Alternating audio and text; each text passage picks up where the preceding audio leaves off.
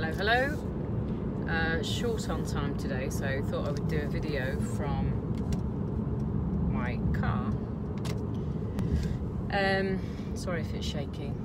So yeah, I was really interested. My son was shouting to me last night. He says, "Hey Mum, there's a school that offers meditation instead of detention." And I was like, what a great idea. So I haven't done loads of research into it or anything. I've just quickly skimmed an article. But basically, rather than putting kids into the typical windowless room where they're bored out their brains looking at a blank wall or having to do something futile like writing lines or whatever. Okay, sorry about that. My boss rang me in the middle. So I was talking about this school that are doing meditation instead of detention, and of course they're having fantastic results, because for those of you that do meditation or certainly know about meditation, the benefits are endless. We very often are running around chasing our tails, never giving ourselves any downtime to not think. You know, I think we process something ridiculous like, I don't know, 100,000 thoughts a day. Could be more than that, could be less, I'm not sure, but something crazy like that. And yeah, it's just one after the other, and you can go on a merry dance, as my mate calls it. Yeah, so having the meditation allows you the time and the space just to dedicate to being still, thinking nothing, and just allowing. And in those states, you know, this has been well documented over the years. Einstein, for sure, Newton, I think. You know, in those times of thinking of nothing was when they had their eureka moments, because it allows the divine, or your higher self, whatever you want to call it, to be heard, and you can acknowledge it. And 9 times out of 10, people might disregard the thought, the eureka, thinking, oh, because then the logic comes in, the mind comes in to say, oh, you can't do that. But anyway, I digress. So this school is basically embracing the meditation. They're also embracing meditation and yoga for after schools, for in childcare, and yeah, and like people have said, well, you never get kids to sit still and do nothing. Well, they absolutely are, and they're absolutely embracing it. And because at the end of the day, you know, unruly behaviour, bad behaviour, annoying behaviour, whatever it might be from the kids at school, I remember it well. We all had kids that loved to disrupt all the time.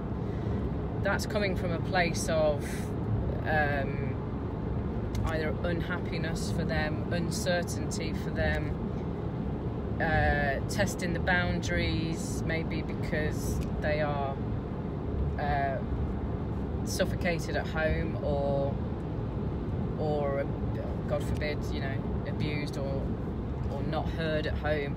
Whatever it might be, whatever that kid feels, he or she is acting out on the basis of that, and it manifests into unruly behaviour, which obviously when a teacher's looking after 30 kids or 40 kids, the easiest option is to get them out of the classroom and stick them in a room. But to stick them in a room that's decorated nicely, that's genteel, that's evoking mindfulness, and encouraging that student to be quiet and be still and explain the benefits of why they are asking the students to do that, it's proving way more effective to help that student than sticking them in a room and telling them to do 100 lines. And I just thought that was brilliant. And it also, I'm listening to the Gene Keys book at the moment, and it talks about the fact that, you know, I mean, Einstein basically blew Newtonian theory and Darwinian theory out of the water, really, in terms of the discovery of quantum physics, the discovery that within particles and atoms there's just energy, you know. So what we see as solid and matter isn't actually solid. It's energy vibrating at a lower frequency to create matter. But I mean, I don't know when Einstein announced all of this and proved it. I really should do my research, but essentially that still has not been widely acknowledged or put into certainly the school curriculum when it comes to biology and physics. It's still very much, I remember when I was at school, obviously that's quite a long time ago now, but it was Newton and Darwin, it wasn't Einstein.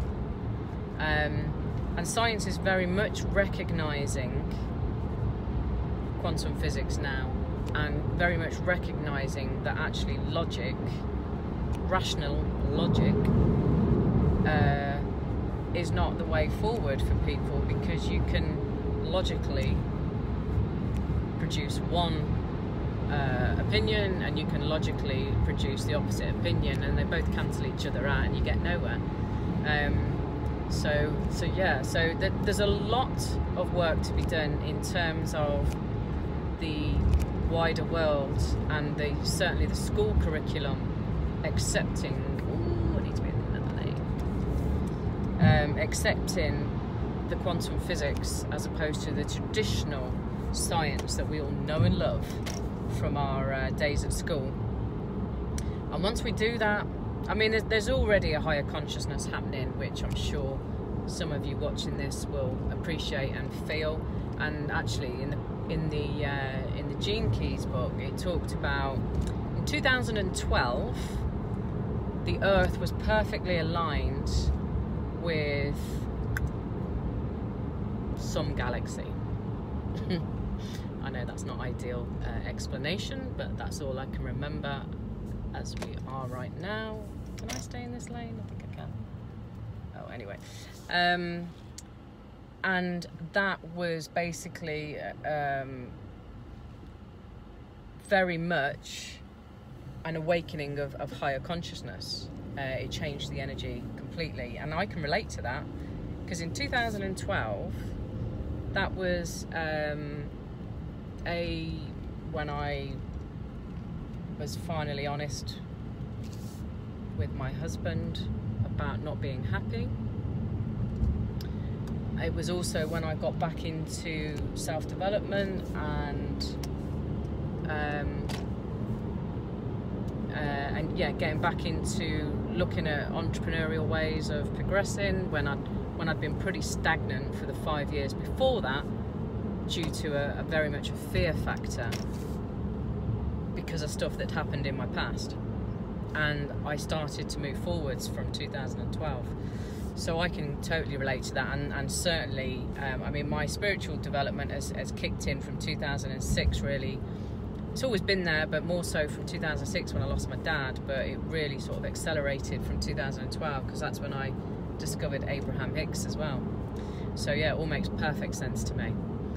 So I'm going to leave it there. This is quite a long video, and hopefully you got some value out of that. As always, any questions, if you want to chat, let me know, reach out. And I'll leave it there. See you tomorrow. Bye.